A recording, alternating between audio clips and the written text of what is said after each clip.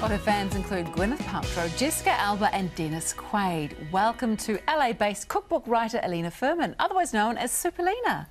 It's really nice to have you here in the studio. I'm so happy to be here. And it's a funny way that you got here, because I got an email from actor Miranda Harcourt and said, I've got this friend and she's in town for a wedding and she's great and you should talk to her. And it was you, and she was indeed right, because you've got quite a fascinating past, really, haven't you? Yes, you did start off as a CNN journalist, I hear. So tell us what was going on there. Well, I've been a journalist basically my entire career, and I think once a journalist, always a journalist, right? I don't think it ever ends.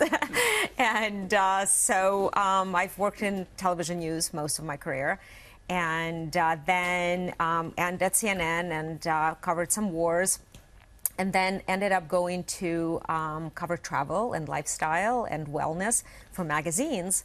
And in 2009, had a little bit of a detour in the form of a health opportunity, as I call it, and was diagnosed with breast cancer, and decided to, kind of being a journalist, research what it's all about, you know, and decided not to take anybody's word for what it is and figure it out on my own.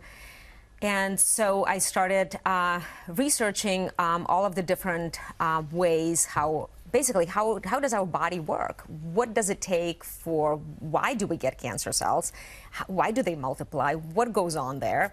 And so that journey took me, you know, through a lot of I met a lot of people. I started working with a Chinese medicine doctor, and with an Ayurvedic doctor, with a doctor of homeopathy.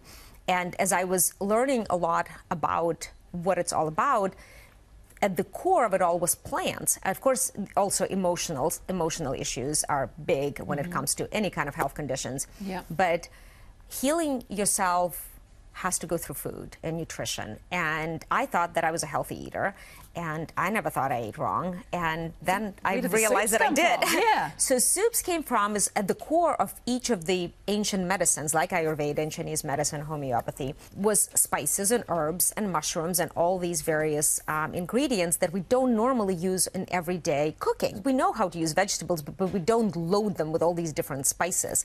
And so once I started learning that, my doctor would say, okay, you have to have X amount of cumin and turmeric and caraway seeds and things like that in your diet. And I would go, what do I do with them? Do I just take supplements?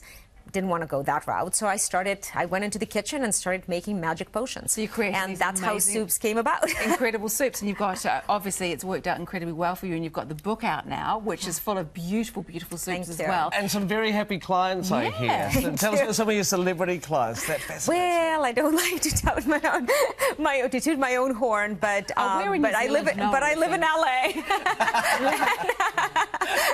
And you know, people love to eat healthy, and you know, in LA, everybody loves to eat healthy, and a lot of celebrities, you know, when they're getting ready for the red carpet, for award shows, you know, juicing is kind of over. Like, why starve yourself? Yeah. Because you want to have the fiber and the healthy, you know, nutrients in your body, and soups and soup cleanses actually accomplish that, and you don't have to feel like, oh my God.